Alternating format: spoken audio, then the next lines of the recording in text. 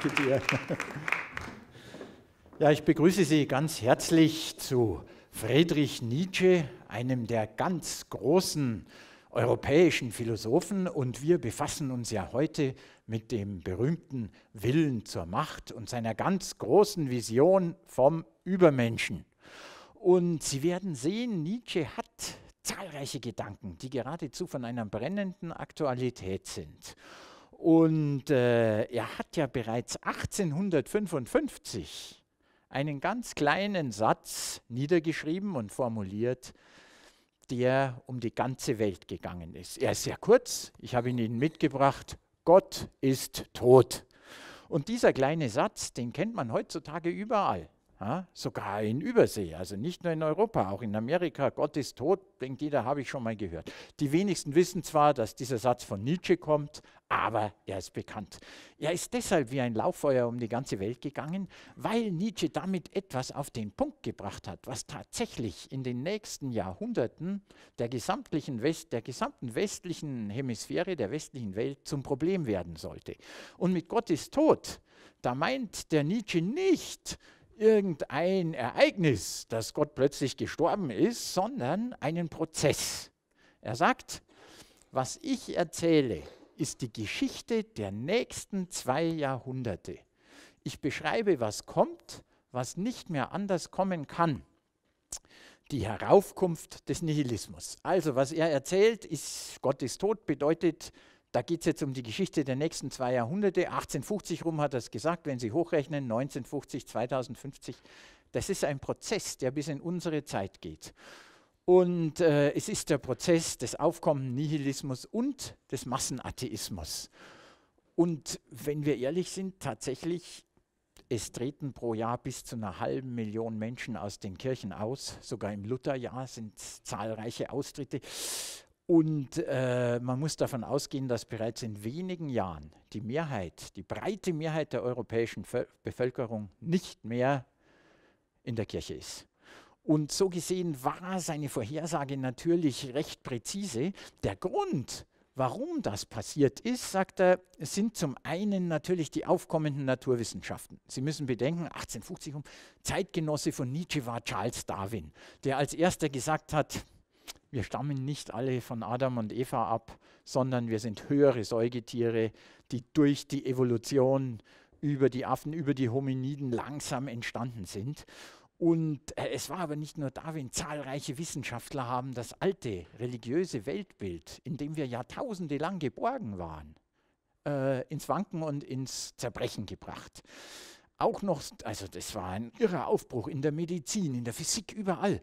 Und zum Beispiel auch in der Medizin. Früher dachte man noch, die Pest, Cholera, diese schweren Krankheiten, insbesondere die Pest, das ist Teufelswerk, beziehungsweise das ist eine Strafe Gottes. Aber noch vor 1900 hat zum Beispiel ein russischer Wissenschaftler gesagt, nein, es ist einfach nur eine bakterielle Infektion. Und alles wurde auf den Prüfstand gestellt.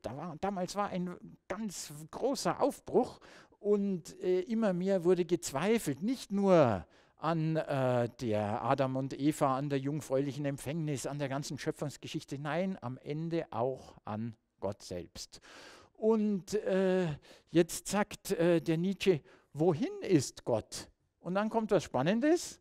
Wir haben ihn getötet, ihr und ich. Wir alle sind seine Mörder. Und was er damit meint, ist ganz einfach. Das war nicht nur Darwin und die Naturwissenschaftler, die Gott getötet haben mit ihren neuen welterklärenden Theorien.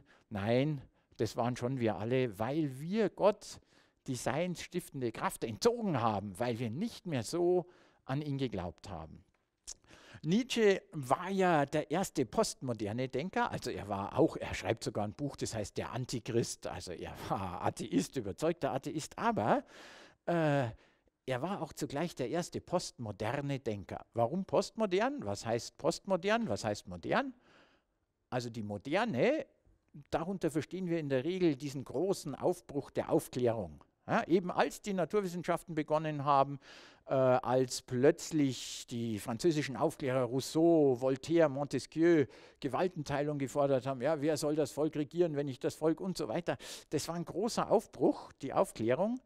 Und die Aufklärung, Illumination, sagen die Franzosen, also die Erleuchtung, die Erhellung, das Licht der Vernunft sollte überall hinkommen und sollte sozusagen den Aberglauben, den Glauben, den Mythos und die alten Weltbilder erhellen und erleuchten. Das war die Moderne.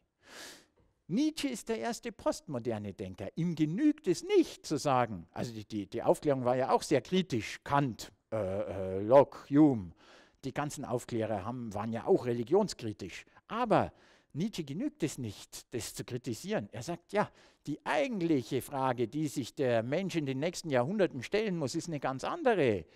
Was passiert denn, wenn der letzte Mensch aufgehört hat, an Gott zu glauben? Was passiert dann? Das hat ihn interessiert. Ja? Und dann sagt er eben, Zitat, seitdem der Glaube aufgehört hat, dass ein Gott die Schicksale der Welt im Großen leite, müssen die Menschen selber sich die ganze Erde umspannende Ziele stellen. Hierin liegt die ungeheure Aufgabe. Also wenn wir nicht mehr geborgen sind in dem religiösen Weltbild, dass das Leben eine Aufgabe ist, die wir erfüllen müssen, um ins Paradies zu kommen, wenn das uns nicht mehr trägt, dann müssen wir selbst diese Aufgabe übernehmen. Die Menschen selbst müssen sich jetzt die ganze Erde umspannende globale Ziele geben, um die weitere Zukunft zu gestalten. Und jetzt sagt er, und deshalb gilt er auch als postmoderner Denker, haben wir ein großes Problem, sagt, die Leute sind gar nicht reif dafür. Weil seine Zeitgenossen, sagt er, wenn er sich das anschaut, kann er immer nur den Kopf schütteln. Die verfallen kaum, dass Gott tot ist, falschen Götzen. Und es werden neue Götzen aufgerichtet. Einer dieser Götzen, sagt er, ist der Nationalismus. Und diese ganze Deutschtümelei, das ging damals schon los. Wissen Sie, 1870, die Reichsgründung und alles, das war so die Zeit, sagt er, die Deutschtümelei geht ihm dermaßen auf die Nerven. Und wenn es überhaupt ein Volk gibt, das stolz sein darf, patriotisch sein darf, auf seine Kultur stolz sein darf, dann sind es die Franzosen. Ja?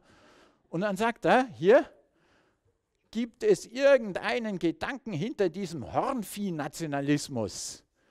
Welchen Wert könnte es haben, jetzt, wo alles auf größere und gemeinsame Interessen hinweist, diese ruppigen Selbstgefühle aufzustacheln? Und ihn hat es immer genervt, diese Burschenschaften, die Studentenbewegungen, diese marschierenden Dinge, das Getue mit dem Kaiser, das ist ihm auf die Nerven gegangen, weil er sagt, das ist nur ein neuer Götze. Gott ist tot. Wir haben den Sinn nicht mehr durch die Religion, jetzt wollen wir uns den Sinn geben, indem wir sagen, wir sind Deutsche oder indem wir sagen, wir sind Franzosen oder Engländer. Und das ist falsch. Der nächste große Götze, sagt er, und der ist noch schlimmer, ist, dass die Leute jetzt ihren Selbstwert, nachdem Gott tot ist, daraus bekommen wollen, dass sie höher stehen als andere und sich dadurch auch immerhin, auch im Zeitalter des Nihilismus, noch ein bisschen wichtig fühlen dürfen. Und da suchen sich die Rassisten immer irgendeine Gruppe. In dem Fall die Antisemiten. Und da sagt der Nietzsche, die Antisemiten vergeben es den Juden nicht, dass die Juden Geist haben und Geld. Der Antisemitismus, ein Name der schlecht Weggekommenen. Es gibt gar keine unverschämtere und stupidere Bande in Deutschland als diese Antisemiten. Ich meine, der Nietzsche schimpft auf sehr vieles, aber die Antisemiten, das hatte er ganz dick. Er war ja mit Wagner dann eine Zeit lang befreundet, bevor sie sich natürlich zerstritten haben. Und das schreibt er auch mal. In letzter Zeit ist Wagner unerträglich. Diese ständige Antisemiterei, er ist fast so schlimm wie meine Schwester. Und weil das war ihm zutiefst zuwider, weil er sagt, Gott ist tot. Jetzt müssen wir aus uns selbst schöpfen und da kann doch nicht sein, dass man seinen Selbstwert aus sowas herleitet. Gell? Sie sehen schon, Nietzsche war alles andere als ein Nazi. Jede Vereinnahmung in dieser Richtung ist nicht möglich angesichts dieser Aussagen von Nietzsche. Und das Einzige, was Hitler wirklich von Nietzsche hatte, und 1:1 übernehmen konnte, war der Originalspazierstock von Nietzsche. Den hat ihn nämlich, nachdem Nietzsche schon tot war, die Schwester von Nietzsche, hat Hitler diesen Spazierstock geschenkt. Aber gelesen hat er ihn ziemlich sicher überhaupt nicht. Ja. Gut, dann sagt er, ja, ein anderer großer Götze ist jetzt auch noch da, der die nächsten Jahrhunderte vielleicht eine Rolle spielt. Er war ja politisch wahnsinnig weitsichtig. Ja. Und dann sagt er, das ist der Sozialismus. Der Sozialismus. Sie wissen, 1848, Karl Marx, Kommunistisches Manifest, hat dann natürlich mitbekommen, diese Bewegung, obwohl es noch keinen einzigen sozialistischen Staat gab. Aber seine Prognose war damals schon negativ. Er sagt, der Sozialismus begehrt eine Fülle von Staatsgewalt, wie sie nur je der Despotismus gehabt hat. Ja, er überbietet alles Vergangene dadurch, dass er die förmliche Vernichtung des Individuums anstrebt. Und er treibt den halbgebildeten Massen das Wort Gerechtigkeit wie einen Nagel in den Kopf, um sie ihres Verstandes völlig zu berauben. Also er hat auch den Sozialismus als neuen Götzen kritisiert, weil er sagt, die streben eine despotische Staatsgewalt an. Da regiert dann nur noch die Partei und die Partei hat immer recht und es kommt zu einer Gleichschaltung aller Individuen. Und da sagt er, der Sozialismus kann nicht funktionieren, weil der Mensch nicht gleich ist. Wir sind nicht alle gleich. Und gerade Nietzsche war ja der Individualismus ganz wichtig und er sagt, wenn wir allen gleich viel Geld geben, alle gleichschalten, das kann nicht gut gehen. Ja? Und diese Abschaffung des Individuums wird sich rächen. Aber deshalb ist für ihn auch der Sozialismus eine neue Religion. Er sagt, ja gut, Gott ist tot, jetzt glauben die Leute nicht mehr, dass sie ins Paradies kommen. Was macht man? Man verspricht ihnen ein Arbeiterparadies und gibt ein weltliches Heilsversprechen anstatt des metaphysischen Heilsversprechen weltlich. Aber es funktioniert auch nicht. Und er sagt, es ist auch schlecht, wenn man sich an diesen Götzen hält. Und der vierte große Götze, meine Damen und Herren, was wird das andere sein? Es ist der, an den wir heute glauben. Jawohl, der Kapitalismus.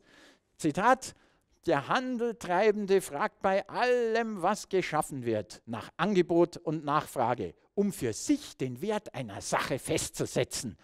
Dieses zum Charakteristikum einer ganzen Kultur gemacht, das ist es, worauf ihr Menschen des nächsten Jahrhunderts stolz sein werdet. Das ist natürlich auch krass, weil damals war ja Globalisierung, Kapitalismus so in den Ansätzen schon da, aber noch nicht so entfaltet. Aber er sagt, der Handlungstreibende, der Geschäftsmann oder der Kapitalist oder Unternehmer, ist egal, der bemisst alles nur danach, was die Ware für einen Wert hat auf dem Markt, nach Angebot und Nachfrage. Der vermietet eine Wohnung so teuer, wie es irgendwie geht, dass er noch Mieter findet, ja?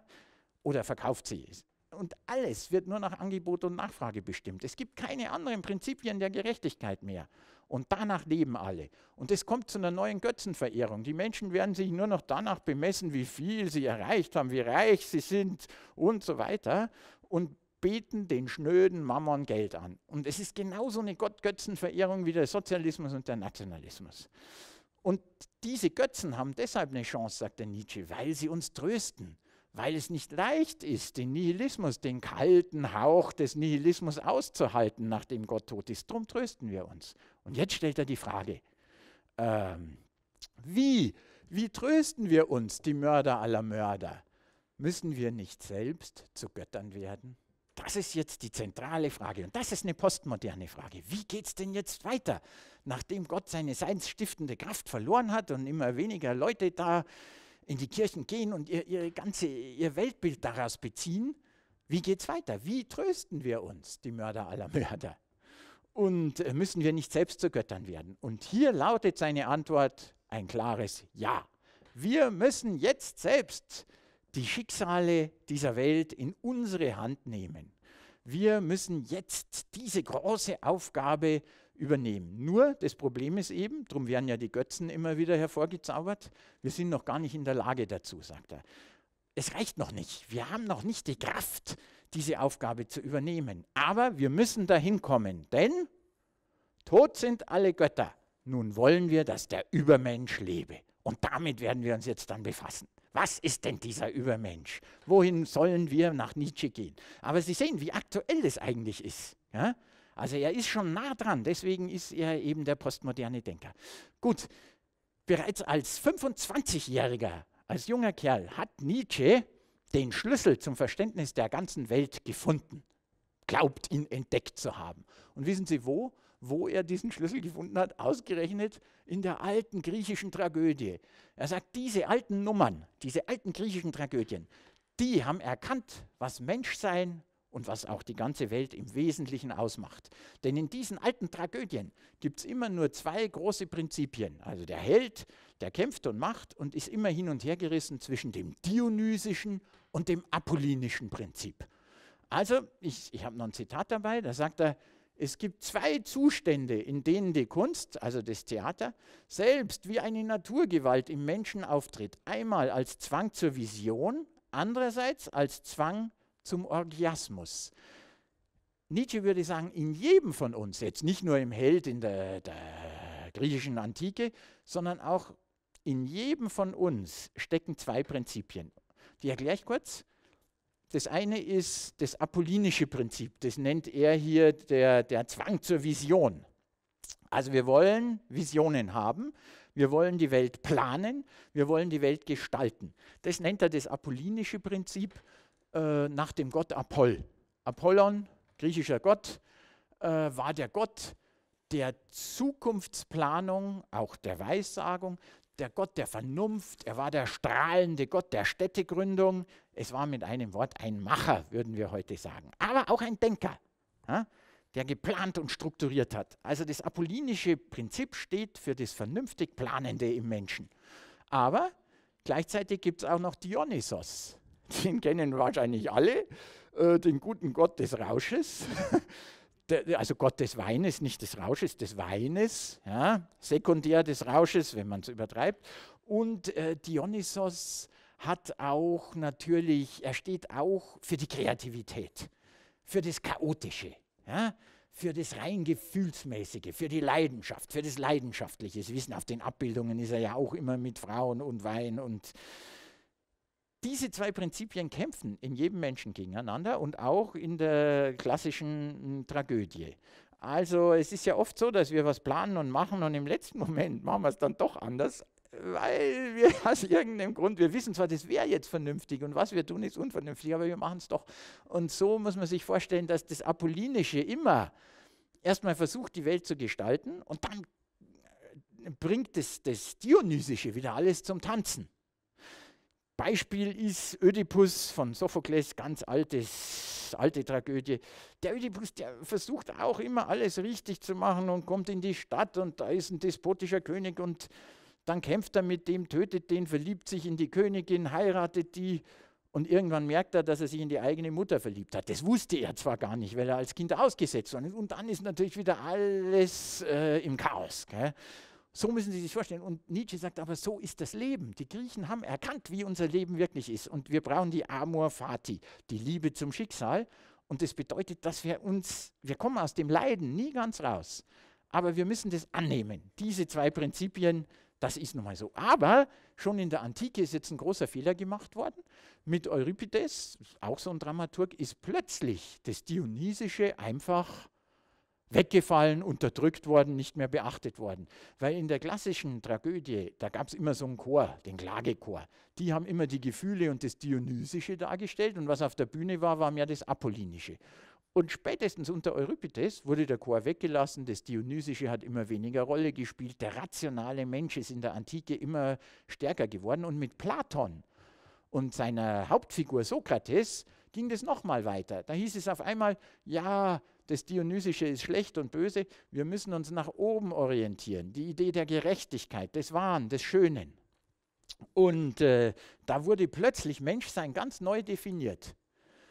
Glück, sagt der Nietzsche, heißt bloß, man muss es dem Sokrates nachmachen und gegen die dunklen Begehrungen ein Tageslicht herstellen. Das Tageslicht der Vernunft. Jedes Nachgeben an die Instinkte, ans Unbewusste, führt uns hinab.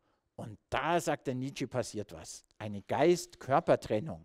Das Körperliche, das Dionysische, unsere Lust, unsere Sinnlichkeit ist böse, das führt hinab. Der Geist, die Vernunft, der Verstand, das führt uns hoch. Und das war eine ganz schicksalhaft schlechte Entwicklung, weil, das formuliert er dann sogar, der Moralismus der griechischen Philosophen von Plato ab ist pathologisch. Und noch kranker und pathologischer wird es dann mit der Entstehung des Christentums. Weil das Christentum hat jetzt noch eine viel größere Leibfeindlichkeit. Ich weiß nicht, wer von Ihnen katholisch erzogen wurde. Wir sind ja in Bayern. Ich habe noch gelernt in der Pubertät, du sollst nicht unkeusch denken. Ja? Was natürlich kein Pubertierender wirklich leisten kann. Ja?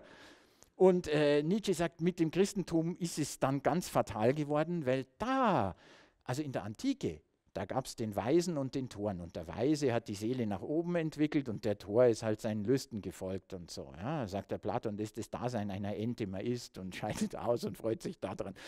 Aber im Christentum ist es schlimmer geworden, weil im Christentum gibt es so eine Bipolarität. Gibt es das Gute und das Böse. Und da kann man ganz dem Bösen und dem Teufel verfallen oder sich eben zu Gott entwickeln. Und der Körper, die Leiblichkeit, die Versuchung, das gehört zum Abkünftigen. Ja. Und jetzt kritisiert er das Christentum aus 4 Gründen. Erstens, ich verurteile das Christentum. Ich erhebe gegen die christliche Kirche die furchtbarste aller Anklagen, die je ein Ankläger in den Mund genommen hat. Sie hat aus jedem Wert einen Unwert, aus jeder Wahrheit eine Lüge gemacht. Damit meint er, in seinen Ausführungen führt er auch auf das ganze Symbol, dieser Gott am Kreuz, also dieser Jesus, das Leidende. Da ist alles verloren gegangen, was eigentlich wichtig ist für uns Menschen, nämlich auch der Mut, das heldenhafte Kämpfen, das Einstehen, dieses halt dir auch die Linke hin und so, das sagt er, das war ein Irrtum, das war ein Irrweg. Zweitens sagt er, das Mitleid ist auch nicht gut, was das Christentum da sozusagen propagiert. Das Mitleid, sagt er, ist eine Verschwendung der Gefühle, ein der moralischen Gesundheit schädlicher Parasit. Es kann unmöglich Pflicht sein, die Übel in der Welt zu vermehren.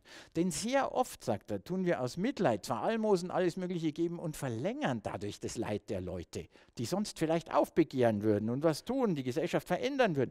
Nein, wir alimentieren alle und dieses Mitleid löst keine Probleme. Und das Mitleid, sagt er, kann auch ein Zeichen von Verachtung sein, wenn man von jemandem Mitleid kriegt. Also Mitleid ist für ihn was ganz Schlimmes. Er sagt übrigens auch mal, die Bettler sollte man abschaffen, weil man fühlt sich immer schlecht, wenn man an dem Bettler vorbeigeht. Entweder gibt man ihm was, fühlt man sich ganz schlecht, oder man gibt ihm nichts, fühlt man sich auch schlecht. Also Mitleid, das war nichts für ihn. Dann die dritte große Kritik am Christentum. Da sagt er, es wird ein ganz neuer Menschenschlag jetzt erzeugt. Er sagt, vielleicht gab es bisher keine gefährlichere Ideologie, keinen größeren Unfug in Psychologics, als diesen Willen zum Guten. Man zog den widerlichsten Typus, den unfreien Menschen groß, den Mucker. Man lehrte eben, nur als Mucker sei man auf dem rechten Weg zur Gottheit. Sie wissen, im Christentum, da ist ja die Demut groß geschrieben und man ist ständig dem Guten verpflichtet. Und weil das Leben ja eine Prüfung, eine Aufgabe ist, und er sagt, da kommt am Ende oft ein Mucker raus. Und das gilt nicht nur fürs Christentum. Also Sie wissen, egal ob jetzt im Islam, da wird ja auch gebetet und der Boden, man verneigt sich bis zum Boden. Oder die Christen, die niederknien. Er sagt, da kommt ein eigenartiger Schlag von Menschen raus, das hält er nicht für gesund.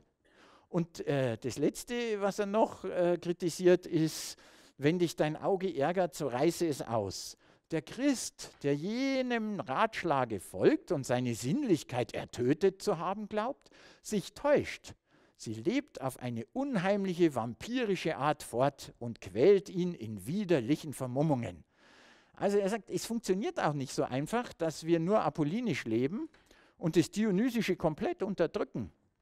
Weil, und da nimmt er übrigens was vorweg, was dann später Sigmund Freud, die gesamte Psychologie, aber auch speziell die Psychoanalyse, grundlegend auch sagt, die Wünsche, unser Begehren, unsere Triebe und auch die großen Lebenswünsche, die wir unterdrücken, die sind nicht einfach weg, sondern die schwelen und die können sogar sich gegen uns selbst richten. Also zahlreiche neurotische Erkrankungen werden darauf zurückgeführt, dass Menschen über zu lange Zeit hinweg zu viele ihrer Sehnsüchte, Lüste, Lebenswünsche unterdrücken mussten. Und er sagt, das ist eben auch gefährlich an dieser christlichen Ideologie, wie er sie nennt. Insgesamt stört ihn eben auch diese große Leibfeindlichkeit, weil wir ja schon wissen, seit er 25 ist, weiß er, jeder Mensch ist auch Dionysiker. Und deswegen sagt er, Leib bin ich ganz und gar und nichts außerdem. Leib bin ich. Damit will er der Leibfeindlichkeit der ganzen Tradition, auch der Philosophie, die sagen ja auch, wir sind primär Vernunftswesen, animal rationale. Und der Körper ist der Diener des Geistes, der führt nur aus, was der Geist entscheidet. Sagt er, so ist es nicht. Nietzsche spricht auch von der großen Vernunft des Leibes. Weil, sagt er, es wäre auch eine völlige Illusion zu glauben, dass unsere Vernunft uns regiert. unser Bewusstsein, weil es gibt, würden übrigens heutige Wissenschaftler bestätigen, seit einer wahnsinnig langen Zeit, wissenschaftlich müsste man sagen, seit etwa 3 Milliarden Jahren gibt es das Leben. Also 3 Milliarden, kaum vorstellbar. Und auch die Hominiden, Nietzsche spricht da von den Halbtieren, die gibt es auch schon ewig, aber die waren in den Wäldern, in Horden und als Jäger und Sammler, die hatten auch noch kein Bewusstsein. Und erst ganz zum Schluss in der Evolutionsgeschichte ist das Bewusstsein überhaupt aufgekommen. Aber wir haben dieses Erbe noch immer in uns. Und deswegen ist das auch nicht wegzubringen. Er sagt dann auch, einst wart ihr Affen. Und auch jetzt noch ist der Mensch mehr Affe als irgendein Affe. Ja? Das ist diese Tendenz, die er da hat. Wie ist es aber dazu gekommen, wenn wir Milliarden Jahre nur triebhaft, instinkthaft, ja, nach Reiz und Reaktion und Lust gelebt haben? Also inklusive Einzeller und der ganzen Evolution. Wie ist es denn gekommen, dass wir heute überhaupt sowas haben wie ein Bewusstsein und noch schlimmer, ein schlechtes Gewissen? Ja? Und da hat er dieses berühmte Kapitel in der Genealogie der Moral geschrieben über die Entstehung des schlechten Gewissens. Und zwar sagt er, das ist in dem Moment entstanden, der ganze Wahnsinn, als die Menschen aus den Wäldern rausgegangen sind und erste Gemeinden, Dörfer, Grale gegründet haben und dann auch Staaten gegründet haben. Innerhalb dieser Gemeinschaften und Staaten ist nämlich was Schlimmes passiert. Da gab es Gesetze und Regeln. Und jetzt dürfte keiner mehr keinem irgendwas tun, ja, sondern man musste die ganzen bisherigen Instinkte, die man hatte, die Wut, die Aufmerksamkeit, die Aggression, das Weglaufen, wissen Sie, im Wald, da hat man jedes Knacken noch gehört, da hat man gerochen, da wusste man, jetzt muss ich laufen, ja, wenn man bedroht war. Oder man hat angegriffen bei der Jagd. Da waren wir instinktsicher. Und er sagt, wir haben alle Instinkte verloren. Früher hat uns die ganze Entwicklung, die Evolution ist negativ. Früher hat uns das Wasser getragen, als wir noch im Wasser waren. Jetzt müssen uns die Füße tragen. Und auch das war ein ganz negativer Schritt, als dann plötzlich das Bewusstsein aufkam durch die Staatengründung. Ja, weil, sagt er, mit einem Male waren alle ihre Instinkte entwertet und ausgehängt. Ich glaube, dass niemals auf Erden ein solches Elendsgefühl da gewesen ist, als plötzlich die Instinkte entwertet wurden. Und Sie wissen, es ist tatsächlich so, die Instinkte sind entwertet und nicht nur entwertet, sie sind tabuisiert. Ja? Also wenn wir in der Arbeit einen cholerischen Anfall kriegen und mal brüllen und mal wütend sind, dann würden alle sagen, Sie sind aber aggressiv. Ja? Dann würde Nietzsche sagen, klar, weil das schon noch da ist. Aber es darf nicht mehr gelebt werden. Diese Instinkte sind ausgehängt und entwertet. Und jetzt im Staat, als wir in so Großgruppen zusammengelebt haben, da ging es dann um was anderes. Diese Menschen, also Sie, waren jetzt auf Denken, Schließen, Berechnen, Kombinieren von Ursachen und Wirkungen reduziert. Diese Unglücklichen auf ihr Bewusstsein, auf ihr ärmlichstes und fehlgeleitetes Organ. Also auf einmal waren wir auf unser ärmlichstes Organ angewiesen, auf unser Bewusstsein und haben nachgedacht, haben kalkuliert, haben gerechnet, haben gemacht. Ja. Während wir früher lange Jahre die ganze Evolution durch völlig instinktsicher waren. Und jetzt haben wir diesen Instinktverlust. Ja. Jetzt, was ist da passiert? Da sagt er, alle Instinkte, die sich nicht nach außen entladen, wenden sich nach innen. Jetzt wird spannend. Jetzt sagt er, weil wir nicht mehr aggressiv sein dürfen. Wir dürfen nicht mal mehr, wenn wir Hunger haben, uns irgendwo ein Essen nehmen. Ja? Kleine Kinder machen es oft noch im Laden. Wenn man da den Einkaufswagen nicht bewacht, dann greifen die rüber, holen sie die Schokolade, machen auf und essen. Klar, weil sie instinktsicher sind.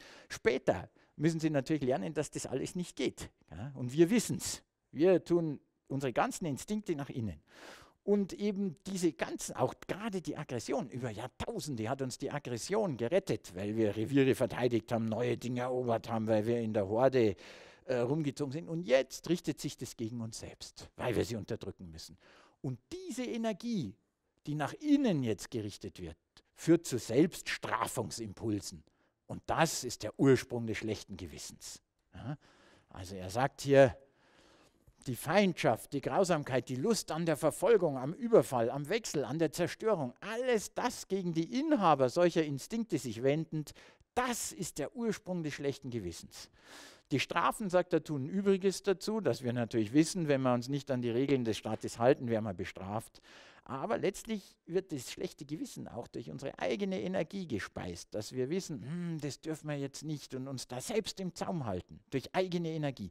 Und die Quintessenz jetzt, sowohl das Bewusstsein als auch das Gewissen sind ganz späte Erscheinungen in der Evolution, die es die ganze Zeit überhaupt nicht gab und die letztlich auch nicht die entscheidende Rolle in unserem Leben spielen dürfen, sondern das Entscheidende ist, sagt Nietzsche, dass wir immer noch, und das spüren wir in uns, einen enormen Willen haben. Wir haben Wünsche, wir haben Sehnsüchte, wir haben Bedürfnisse. Und da meint er nicht nur Essen und Trinken. Ja? Er sagt, die ganzen Bedürfnisse, Sehnsüchte, Wünsche, die wir uns haben, das ergibt unser Wollen. Jeder Mensch hat so ein Wollen. Und jetzt sind wir beim Kernkapitel schon, der Wille zur Macht. Da sagt er, diese Welt, ein Ungeheuer, ohne Anfang, ohne Ende, ist der Wille zur Macht. Und nichts außerdem. Und auch ihr selber seid dieser Wille zur Macht und nichts außerdem. Wie kann er behaupten, diese Welt, ein Ungeheuer von Kraft, ist der Wille zur Macht? Ist die Welt wirklich der Wille zur Macht? Dann sagt er, ja, die ganze Welt ist der Wille zur Macht. Ja, und zwar deshalb, weil jede Pflanze, die wächst nach der Sonne, die streckt sich, verschattet zum Teil andere Pflanzen, die dann auch wieder sich strecken und machen. Aber wenn ein kleines Bäumchen da ist, ein großes, geht meistens das kleine ein. Oder das, was schneller wächst, erhält. Also auch da ist ein unbedingter Wille zum Leben, zum Überleben und zur Selbststeigerung da. Auch bei den Pflanzen. Und sogar in der Chemie. Er sagt, wenn Sie Stoffe mischen, wissen Sie ja noch aus dem Chemieunterricht, dann verfärbt sich das. Die reagieren miteinander, entweder vermischen sie sich oder sie stoßen sich ab. Aber in jedem Fall, sagt Nietzsche, wirken Kräfte. Also in der ganzen Natur wirken Kräfte. Darum sagt er, ein Ungeheuer von Kraft ist die ganze Natur. Auch die Planeten, gibt es auch einen schönen Satz, die vermeintlichen Naturgesetze sind nichts anderes als Kräfteverhältnisse. Also dass die Planeten sich anziehen und diese Umlaufbahnen haben, das ist genau ausgezirkelt, wie viel Anziehungskraft der eine auf den anderen hat. Und so pendelt sich das aus. Da geht es auch um Kräfte. Und beim Menschen sowieso. Er hat übrigens auch ein interessantes Beispiel für die ersten Lebewesen. Ist in der damaligen Zeit, gab es ja auch dann die Mikroskope und so Geschichten, haben sie vergrößern können optisch. Und dann sagt er, die Amöbe, das kleinste Tierchen, hat ja auch so kleine Härchen und das wabert so rum. Sobald die Amöbe auf was Organisches trifft, umschließt sie das. Und wenn sie es für gut befindet, dann wird es in die Amöbe integriert. Also die isst auf, sozusagen. Und diese Aneignung haben wir seit Anfang an in der Natur. Also der Wille zur Macht und auch wir selber als Menschen. Wir sind nichts anderes als dieser Wille zur Macht. Und deswegen sagt er auch, alles Geschehen ist reduzierbar auf die Absicht der Mehrung von Macht. Aber das läuft jetzt aber so ab, sagt er, dass wir immer auch andere tangieren. Die Steigerung unserer Macht kann auch bedeuten, dass wir andere bei ihrer eigenen Selbststeigerung behindern. Ja? Und da kommt man aber nicht drum rum. Deswegen sagt er, Leben lebt immer auf Unkosten anderen Lebens. Wer das nicht begreift, hat bei sich noch nicht den ersten Schritt zur Redlichkeit gemacht. Er sagt, wir können gar nicht anders. Also wenn Sie sich beispielsweise bewerben auf irgendeinen Abteilungsleiterjob und kriegen den, da haben x Kollegen sich beworben, die kriegen ihn eben nicht und sind dann traurig. Also jeder Erfolg geht oft auch auf Kosten des Misserfolgs von anderen. Oder der Olympiasieger, der dann auf dem Podest oben steht mit dem Siegerkranz, golden, strahlend im Siegerglanz, der steht da oben, weil er gleichzeitig andere verdunkelt und abschattet, die eben nicht da oben sind. Er sagt, wir können gar nicht leben, ohne andere zu tangieren. Es geht nicht. Er sagt, und dann, er hat auch subtilere Beispiele, die ich ganz spannend finde. Also er hat Beispiele, was weiß ich, wenn zwei dieselbe bezaubernde Frau lieben und sich in die verlieben oder sogar drei und einer kriegt sie, dann bleiben zwei andere zurück. Ja? Oder auch eines der von ihm subtilsten Beispiele, er war ja auch ein großer Psychologe, er sagt, Mütter, Also frühkindliche Phase ist für ihn eh was Interessantes. Und er sagt, Mütter, die, sagen wir mal, ein Kind mehr lieben als das andere oder die anderen, damals hatten ja alle 5, 6, die machen das bewusst nicht, die sind gerecht, die geben denen allen gleich viel. Aber sie können nicht anders. Das eine ist ihnen irgendwie näher. Und das Schlimme ist, sagt er, die Kinder spüren es, die spüren das. Und die Mutter, das ist keine Schuld. Er sagt, man muss da mal endlich jenseits von Gut und Böse denken. So heißt übrigens ein Buchtitel von ihm, jenseits von Gut und Böse.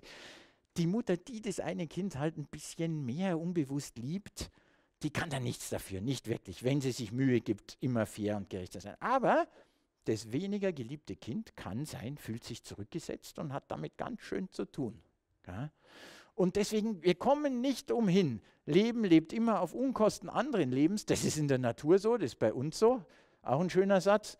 Die Insekten stechen nicht aus Bosheit, sondern weil sie auch leben wollen. Also die Moskitos meint er damit. Gell?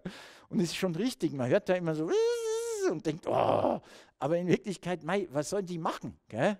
Auch wenn es für uns Terror ist, der bösartig ist, aber die kann nicht anders. Und so können auch wir oft nicht anders. Und keiner geht durchs Leben, ohne dass er irgendwann auch mal anderen zu schaffen macht. Und weil das so ist, sagt er, weil wir da nicht auskönnen, sagt er, ich schätze die Macht eines Willens danach, wie viel von Widerstand, Schmerz, Tortur er aushält und sich zum Vorteil umzuwandeln weiß. Er sagt, wir alle haben Widerstände im Leben. Aber wir können den Widerstand zum Anlass nehmen, daran zu wachsen und uns den zum Vorteil umzuwandeln. Also unsere Selbstentfaltung, unser Wille zur Macht, der geht gegen Widerstände, immer im Leben. Aber er schätzt eben ein Individuum danach, ob das Individuum es schafft, sich die Dinge, die gegen es sind, auch zu überwinden und zu Willen zu machen. Jetzt kann man natürlich sagen, und dafür wurde Nietzsche auch sehr kritisiert, dass das grenzenlos ist, dass er sagt, klar, aber wenn dann jeder seinen Willen zur Macht lebt, ja, da kommt irgendwann ein riesiger Egoismus raus. Jeder entwickelt seinen Willen zur Macht. Und welche Grenzen soll das haben, wenn nicht mal das Mitleid eine Grenze ist?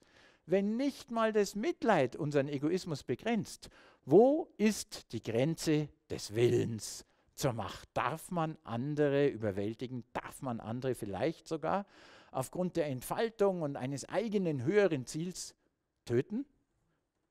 Und da sagt er, es kann tatsächlich sein, jetzt kommt's, das ist ziemlich radikal, das ist ein radikaler Gedanke von Nietzsche. Er sagt, dass irgendetwas 100-mal, es kann sein, es ist für jeden von uns möglich, dass irgendetwas 100-mal wichtiger ist als die Frage, ob wir uns wohl oder schlecht befinden. Und folglich auch, ob die anderen gut oder schlecht befinden. Kurz, dass wir ein Ziel haben, um dessen Willen man nicht zögert, Menschenopfer zu bringen. Also es kann tatsächlich sein, dass wir die Entfaltung unseres höchsten Ziels und unseres Willens zur Macht, wir weder auf uns selbst noch auf andere Rücksicht nehmen dürfen und höchste Opfer bringen müssen, auch Menschenopfer. Solche Zitate haben Nietzsche natürlich dann in die Nähe des Faschismus auch gebracht. Und Sie wissen, auch Mussolini, der hat Nietzsche wirklich gelesen und riesige Denkmäler für Nietzsche aufstellen lassen. Und weil er natürlich da keine Grenze kennt, erstmal. Aber, meine Damen und Herren, wir versuchen das jetzt auch mal unideologisch zu sehen, ohne ihn gleich in irgendeine Richtung zu drücken. Und dann kann es tatsächlich sein, wenn man ehrlich ist, dass man manchmal für ein höheres Ziel sich selbst, ob man sich selbst dabei gut oder schlecht fühlt, das darf keine Rolle spielen. Und auch, wie sich die anderen fühlen. Notfalls muss man Menschenopfer bringen. Denken Sie mal an den früheren Altbundeskanzler Helmut Schmidt.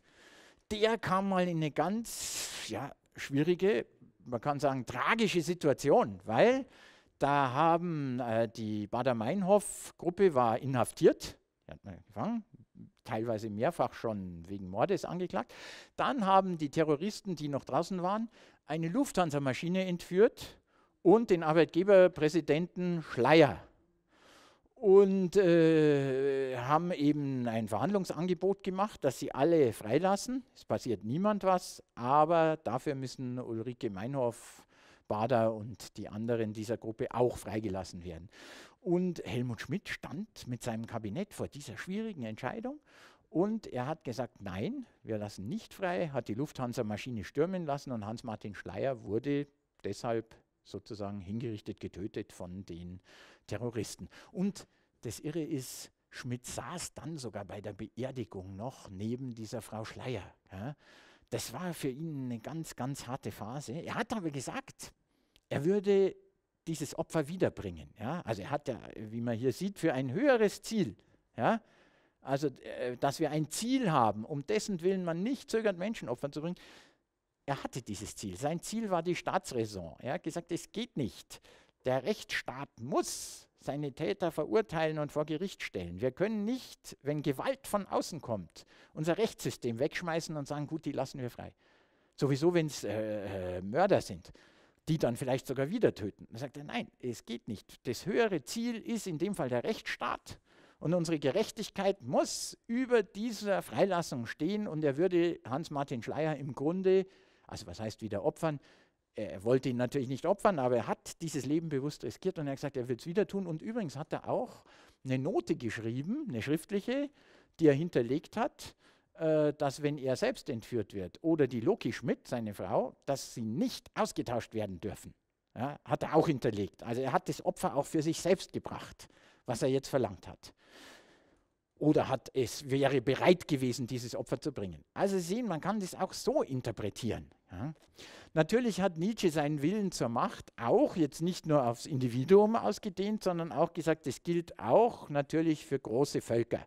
Auch große Völker in der Geschichte haben ihren Willen zur Macht gelebt, woran für Nietzsche nichts Schlechtes ist. Da sagt er zum Beispiel, jene großen Treibhäuser für Starke, für Stärkste, für die stärkste Art Mensch, da kommt jetzt dieses stark und schwach, weshalb er eben auch viel kritisiert wird, jene großen Treibhäuser für Starke und für die stärkste Art Mensch, die es bisher gegeben hat, die aristokratischen Gemeinwesen in der Art von Rom und Venedig, verstanden Freiheit genau in dem Sinne, wie ich das Wort Freiheit verstehe, als etwas, das man hat und das man nicht hat, das man will, das man erobert. Ja?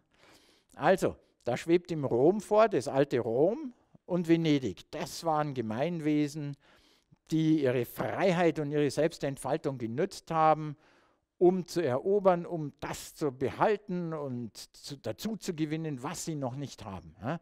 Und deswegen hat Mussolini Nietzsche auch so toll gefunden, weil er ja auch das alte Rom und den alten Glanz wieder beleben wollte. Aber wir werden gleich sehen, dass es Nietzsche darum eigentlich gar nicht ging. Er feiert nämlich auch Venedig und wenn man dann weiterliest, sagt er auch, die norditalienischen Städte haben großartig den Willen zur Macht entfaltet.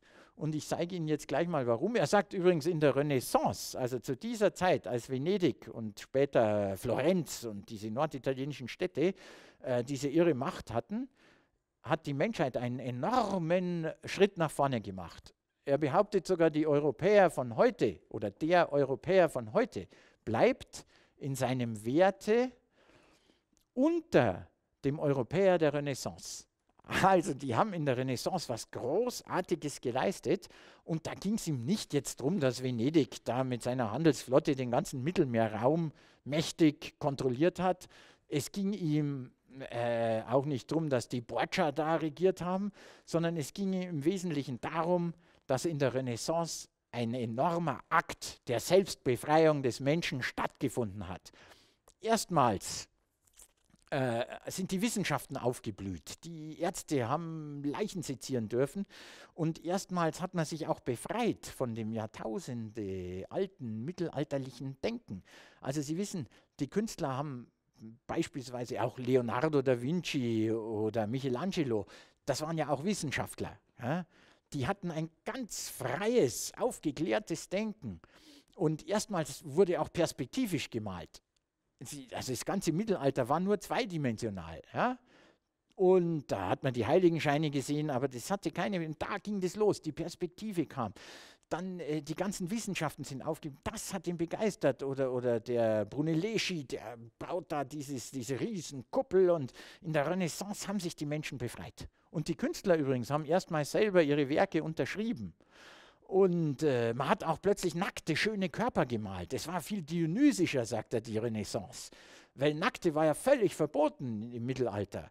Und dann haben die natürlich was, wie soll ich sagen, was Spannendes gemacht. Die Renaissance-Künstler, die haben einfach gesagt, ja, wir malen so antike Sachen, die Venus von Botticelli, und natürlich muss so eine antike Göttin Venus nackt sein. Gell? So haben die, und dieser Aufbruch hat ihm halt gefallen.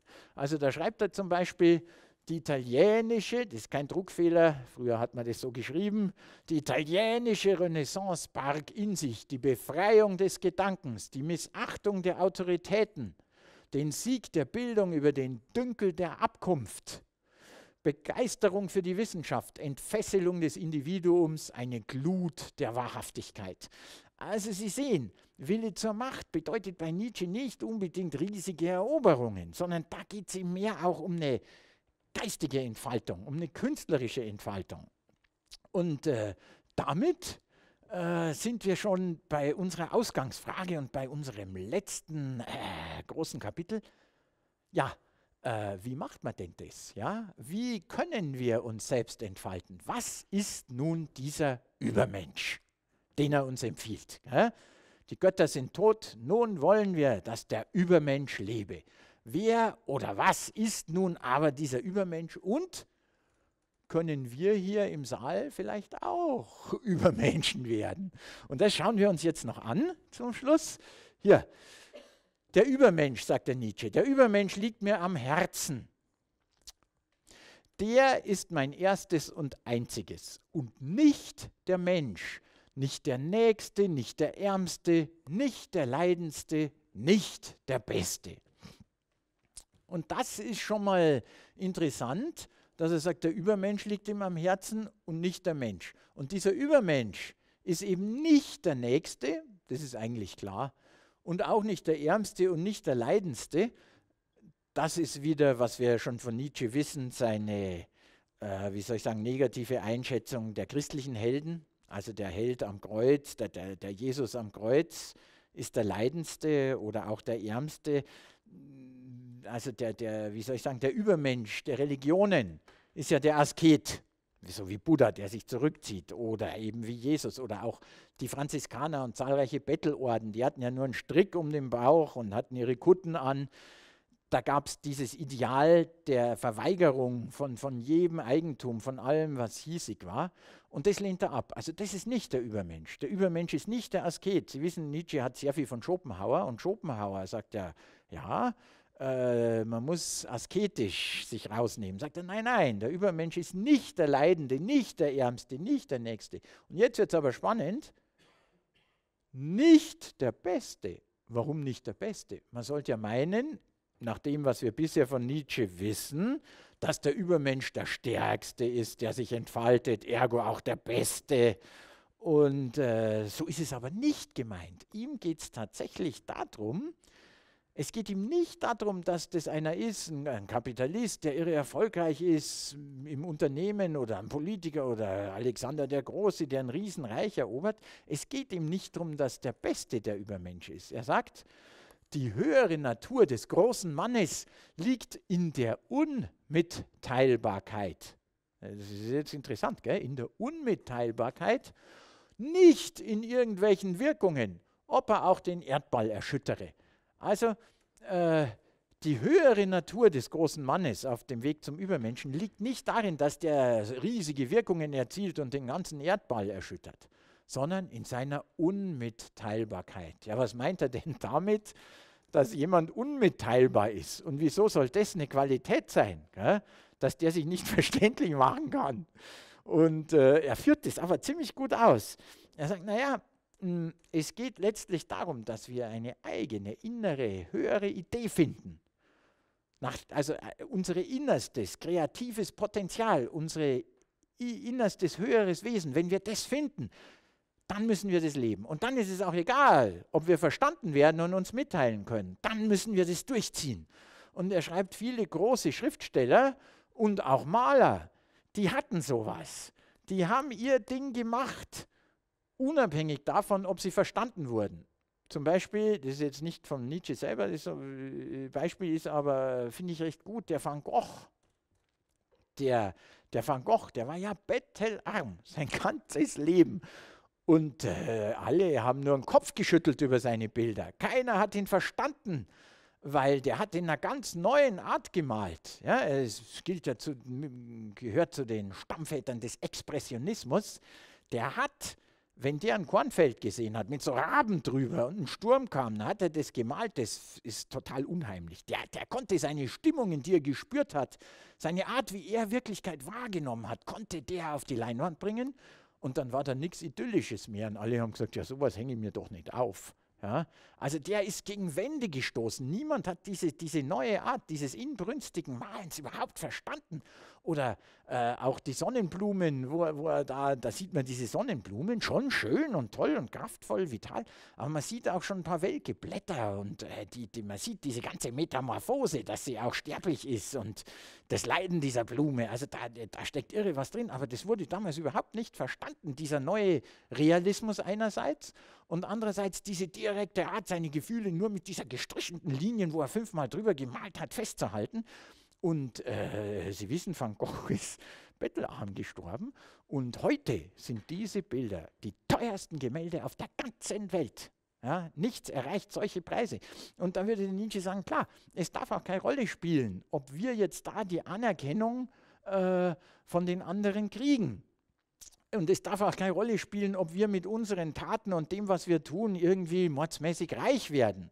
Also es ist keineswegs so, dass der heute sagen würde, die Manager und die Banker, das sind alles andere als Übermenschen. Da würde er sagen, seht mir doch diese Überflüssigen. Reichtümer erwerben sie und werden ärmer damit, diese Unvermögenden. Also Sie merken, was für eine schillernde Beschreibung er letztlich von seinem Übermenschen gibt.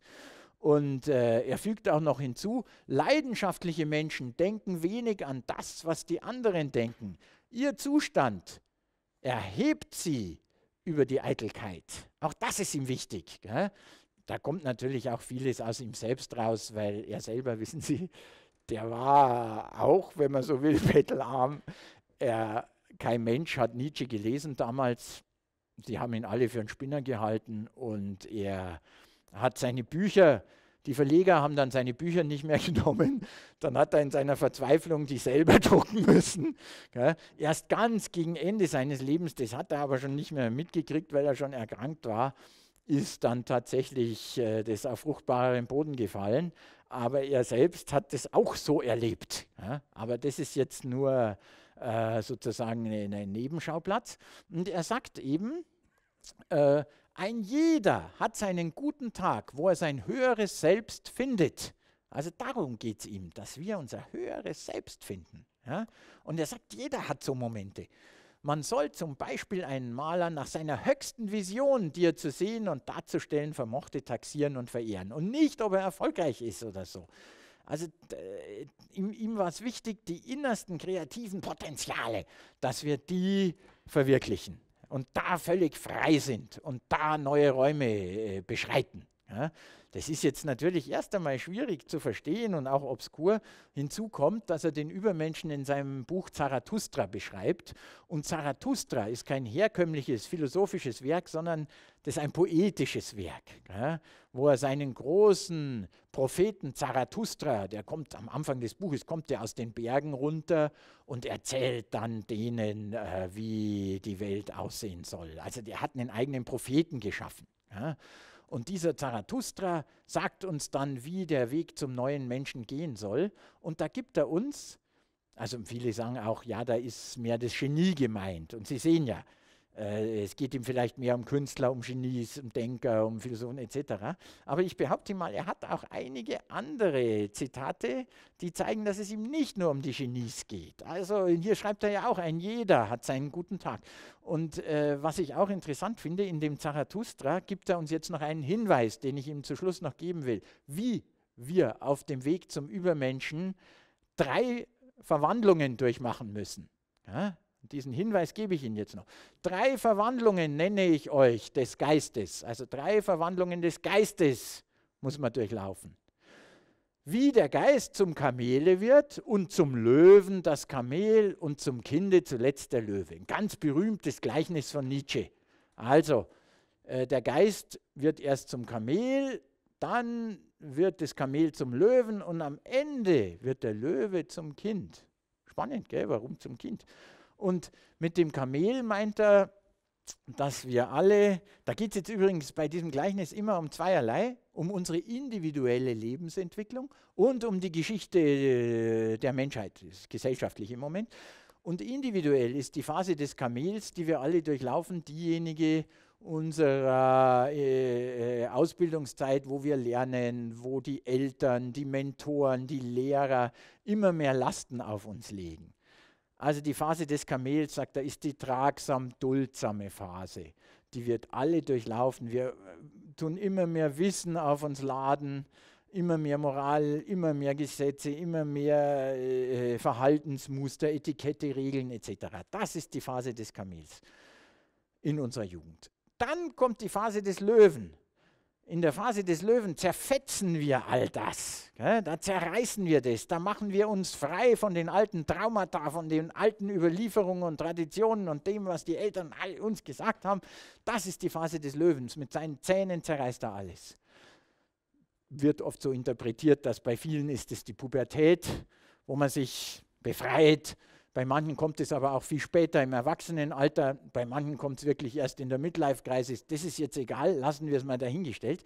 Phylogenetisch meint er damit, die Phase des Löwen ist diese Phase, wo die Menschheit, also fangen wir an mit dem Kamel, am Anfang sind wir alle gläubig und wir sind sozusagen in der Demut und aufgehoben im religiösen Weltbild. Diese ganze lange Phase nennt er die Phase des Kamels. Dann aber mit, wie soll ich sagen, mit dem Löwen, da könnte, das hat er jetzt nicht so weit ausgeführt, die Aufklärung gemeint sein, wo wir eben tatsächlich alles zerfetzen und zerreißen und in Frage stellen, im Beginn der Natur sind schon alles, aber sagt er, da dürfen wir nicht stehen bleiben. Da dürfen wir nicht stehen bleiben bei der Phase des Löwen. Weder als Individuen reicht es, wenn wir uns befreien, noch phylogenetisch, also von der gesellschaftlichen Situation her. Und zwar sagt er dann, jetzt muss die Verwandlung in das spielende Kind kommen. Und da stellt er eine interessante Frage. Er sagt in diesem ja leicht, wie soll ich sagen, pathetischen Ton, den der Zarathustra hat, ja, spricht er zu seinen Jüngern und zu seinen Brüdern. Dieser Prophet Zarathustra ist übrigens ein tolles Buch, also es macht schon Spaß, das mal zu lesen. Und da sagt er, aber sagt, meine Brüder, was vermag noch das Kind, das auch der Löwe nicht vermochte? Ich meine, bisher ist es uns ja klar. Ja, erst die Phase des Kamels, dann der Löwe. Aber warum ist diese letzte große Verwandlung eine Verwandlung in ein spielendes Kind?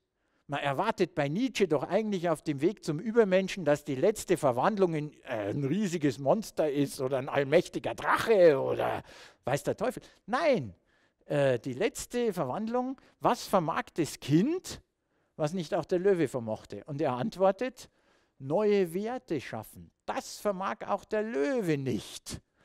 Aber Freiheit sich schaffen, zu neuem Schaffen, das vermag die Macht des Löwen. Also der Löwe kann nur Platz machen dafür, dass wir was Neues schaffen können. Aber er setzt noch keine neuen Werte. Ja, das schafft er noch nicht.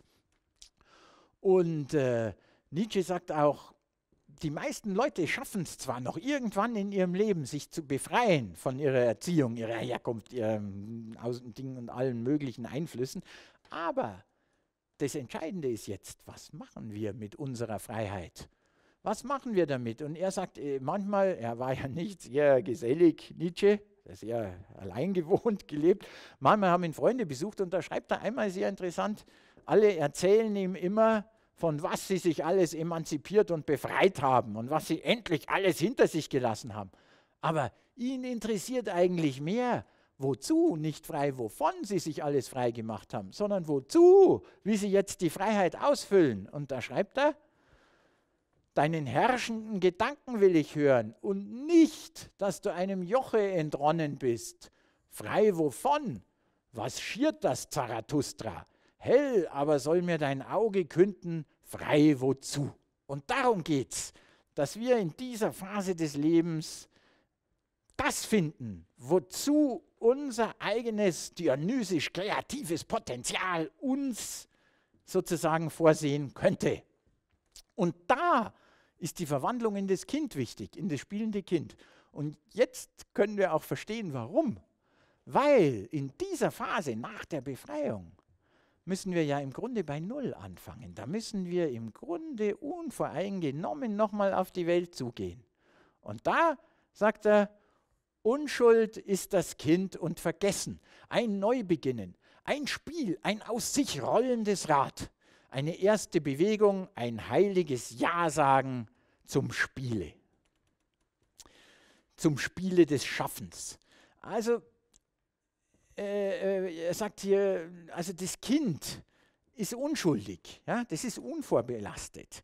Und das Kind hat dieses heilige Ja-Sagen zum Schaffen. Und Sie wissen, wie wir als Kinder uns ja reinsteigern konnten und leidenschaftlich spielen konnten. Und das müssen wir wieder gewinnen. Und da meint er nicht nur die ganz großen Künstler, aber natürlich gibt es von Picasso auch, finde ich, ein Zitat, was an dieser Stelle sehr gut passt. Auch Picasso hatte ja das große Problem, der hat ja noch mehr, wie soll ich sagen, die ganze Tradition verlassen durch seine abstrakte Malerei. 2000 Jahre lang hat man die Dinge abgemalt.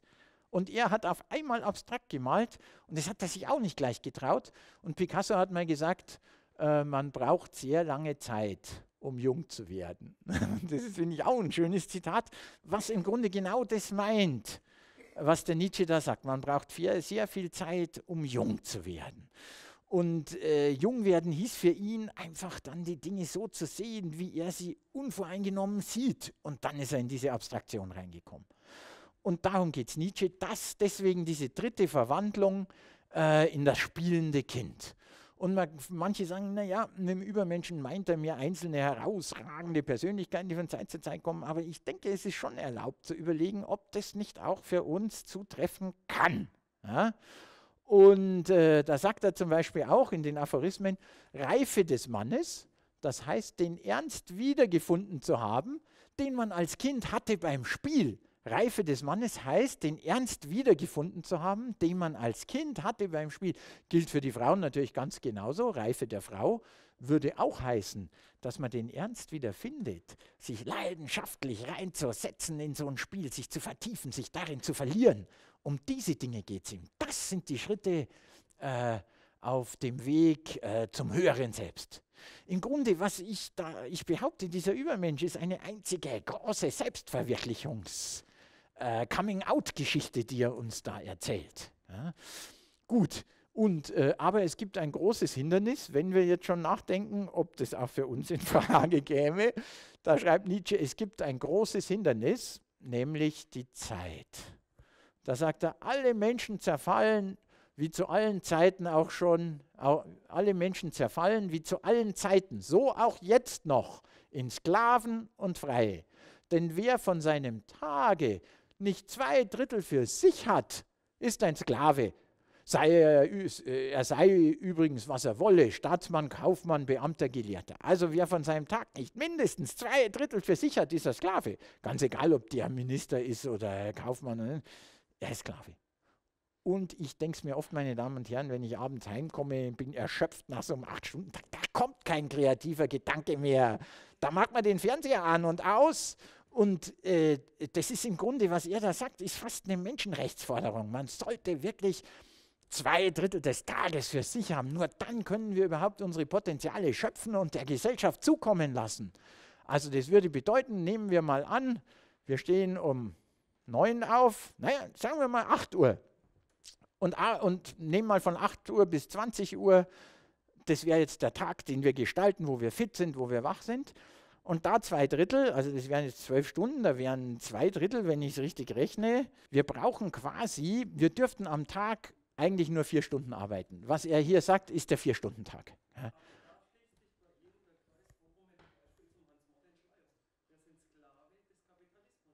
Zum Beispiel, ja, absolut. Der Kreis wird sich auch jetzt noch mehr schließen, weil ich jetzt sozusagen das auch gleich beenden möchte. Also Nietzsche, ich fasse zusammen, Gott ist tot, neue Götzen, Kapitalismus, Sozialismus, Nationalismus, Rassismus dürfen wir nicht anbeten, das wäre falsch, das machen nur die Kleingeister, die nur fähig sind, irgendwelche falschen Gefühle zu entwickeln, anstatt selbst ihr eigenes zu entfalten. Und Wir müssen jetzt umgekehrt versuchen, uns entschlossen nach dem Tod Gottes selbst zu entfalten, unser höheres inneres Wesen zu entfalten. Und da gibt uns Nietzsche noch zwei Hinweise. Zum einen ist es wichtig, dass wir wieder dionysischer werden. Das heißt, dass wir lustvoll leben, dass wir das über Jahrhunderte unterdrückte dionysische Prinzip, das kreativ-dionysische, auch wieder mehr sozusagen zu Wort kommen lassen. Wobei ich Ihnen sagen muss, also er sagt ja auch, es gibt mehr Leute, die haben dionysisch mehr Anteile und manche, die haben apollinisch mehr Anteile. Ja. Ich selbst habe jahrelang eine Filmhochschule geleitet und die Dionysiker, schwierige Leute, ja, also meine Regiestudenten, weil die schöpfen dann aus ihrem Innersten und dann sind sie nicht mehr kritikfähig, weil das kommt ja aus einer Quelle, die über jede Kritik, mit den Apollinikern, ja, die denkenden Logiker, mit denen können Sie diskutieren, da geht es um Argumente, die Dionysiker sind schwierig, aber das ist jetzt nur ein Exkurs. Letztlich, und die müssen natürlich auch so sein, die Kreativen, muss man auch wieder sagen. Ja? Die müssen sich auf das verlassen, was sie als Innerstes, Höherstes erkannt haben. Aber Nietzsche rät uns also auf unserem Weg tatsächlich auch unser dionysisches Prinzip wieder zu berücksichtigen, unsere Intuition. Und zweitens, was ich auch eigentlich recht schön finde, dieses Bild, diesen Gedanken, dass wir vielleicht versuchen sollten, auch mal wieder zum spielenden Kind zu werden. Und so möchte ich schließen mit einem Zitat von ihm. Man muss noch Chaos in sich haben, um einen tanzenden Stern gebären zu können. Vielen Dank.